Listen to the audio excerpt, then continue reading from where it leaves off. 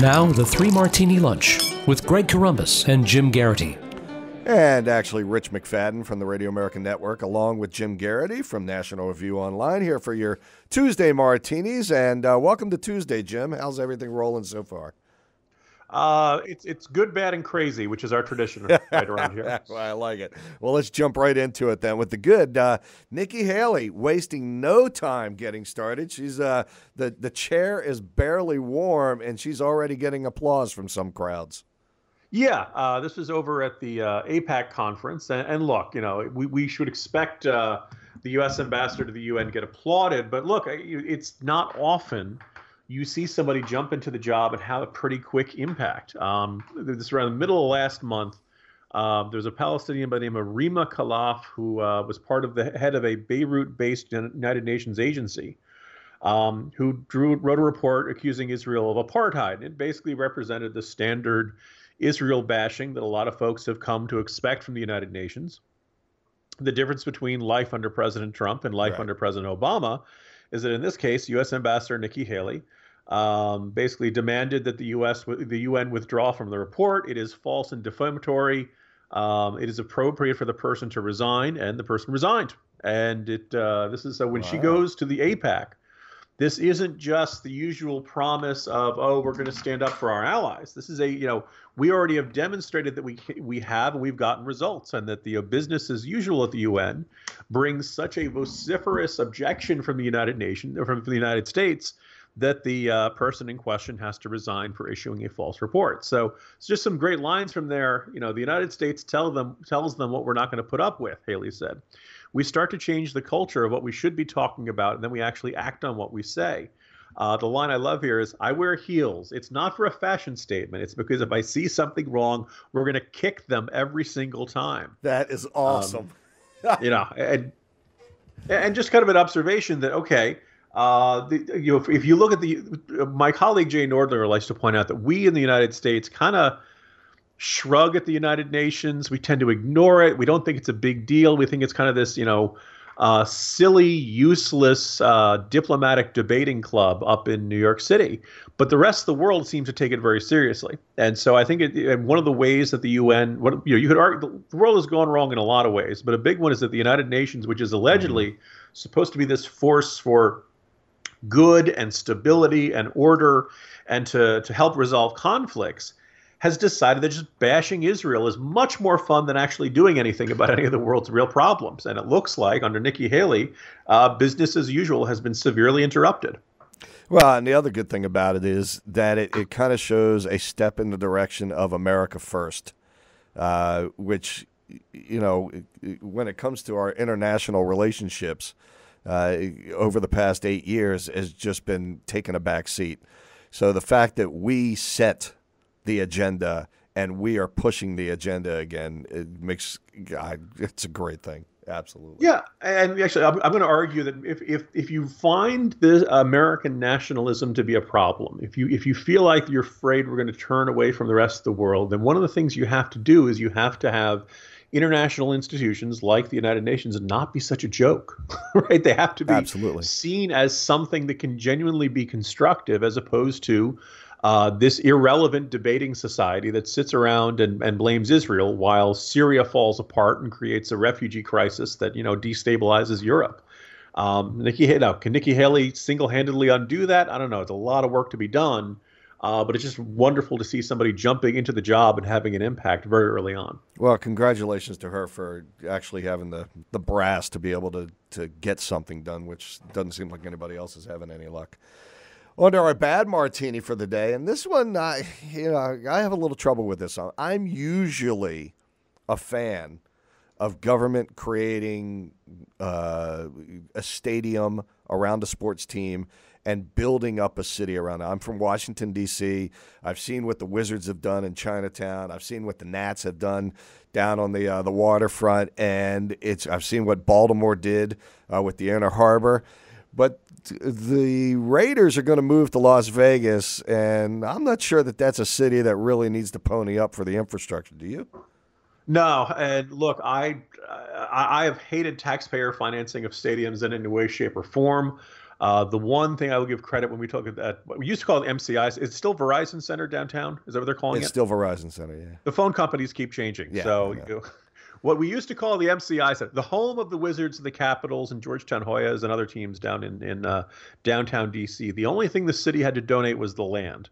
The entire edifice, the entire building itself was built by Abe Pollin, the owner of the teams, which was by the standards of today, a pretty generous deal to the city. In the case of Oakland versus Las Vegas was willing to raise $750 million in hotel taxes. So in their minds, I'm sure some folks are saying, well, look, we're not really charging people in Nevada. We're charging hotel guests. But of course, if you run a hotel, now your hotel rooms are more expensive because the state has just hiked up the tax that your guests pay. Yeah. I don't like tax hikes, period. But I really don't like the idea of tax hikes to build football stadiums. I don't like the idea of build for any stadiums. But even football stadiums, you can use them for outdoor concerts sometimes. But for an NFL team, let's face it, you get 2 preseason home games, 8 regular season home games, and then if you're really lucky, you get 2 playoff games, right? So there's, a couple of Sundays.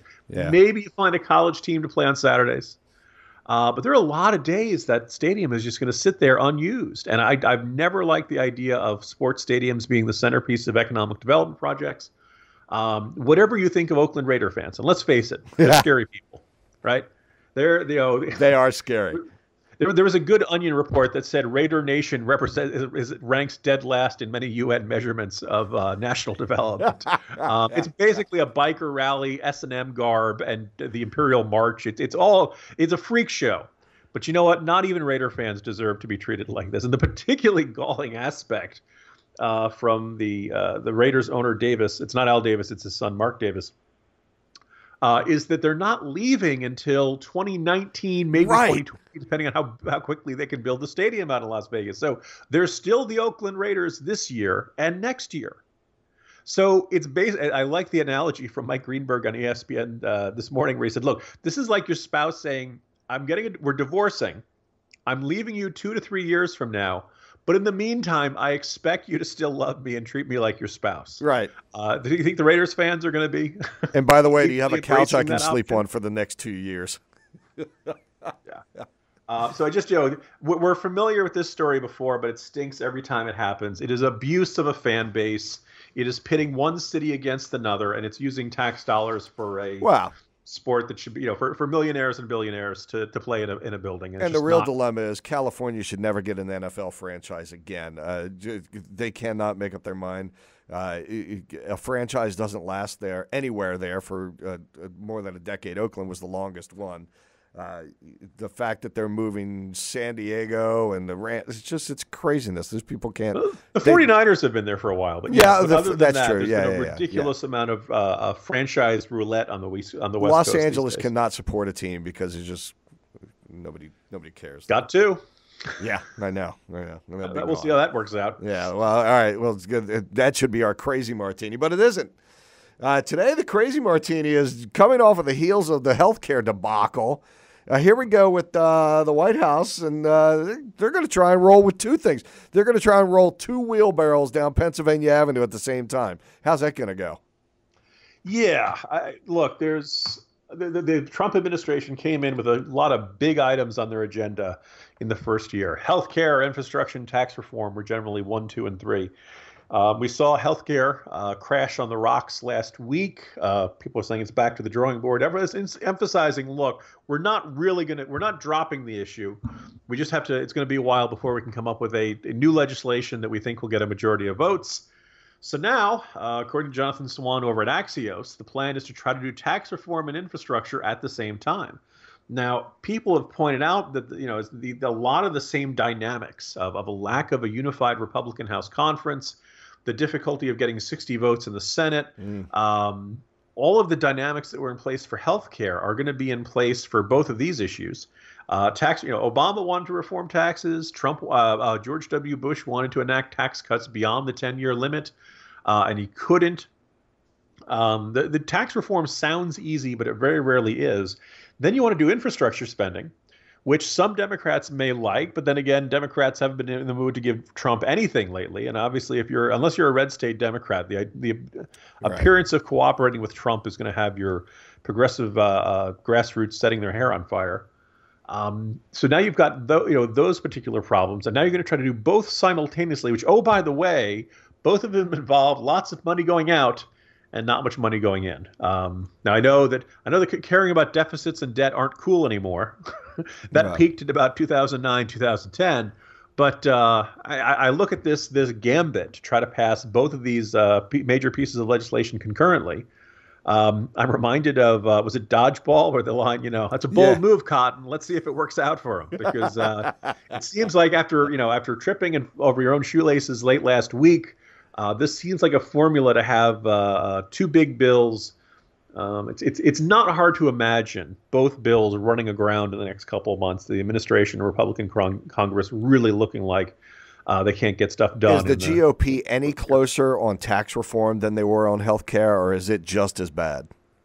It's pretty bad because, remember, the original idea that was, first of all, passing health care reform was going to generate a whole bunch of savings that you could then apply to the tax cuts you wanted to enact. So now suddenly you don't have that. Yeah. The second thing was they wanted this idea of the border adjustment tax, which is basically a tax on imports. Some Republicans like it. Some Republicans hate it. I'm very much in the skeptical camp. And if you doubt me, take a look at the clothing labels of what you're wearing right now and ask yourself if you want to pay 20% more than what you paid for them.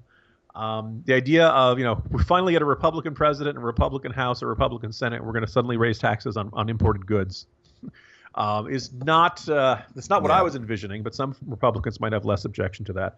But even then, if you basically have to figure out a way to pay for all this, and I'm sure you'll see lots of rosy, optimistic scenarios about economic projections coming. At the same time, we're also going to have infrastructure spending, and remember, we didn't like the stimulus. We Republicans thought that was a terrible idea, but now I guess it's cool now. Now, obviously, there are some valuable. Can you do infrastructure correctly? Yes, but Obama learned the hard way that the shovel-ready jobs weren't that shovel-ready. Right. And it's not unthinkable. I'll be hard-pressed to see if this turns out to be dramatically different than the last stimulus that got passed. What kind of a break do we get in between the health care, the end of that thing, and the start of the next ones?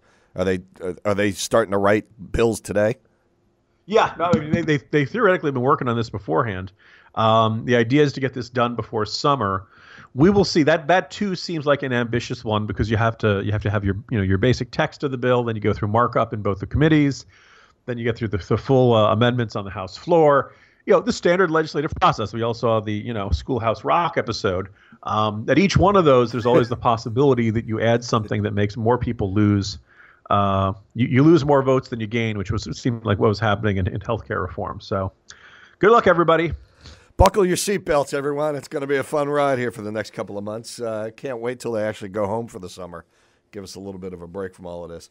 So there are your three martinis, good, bad, and crazy. All of them a little bit ugly. And then join us again tomorrow for your Wednesday martinis. Greg Columbus back with you with Jim Garrity from the National Review Online. Until then, I am Rich McFadden saying thank you and have a great Tuesday.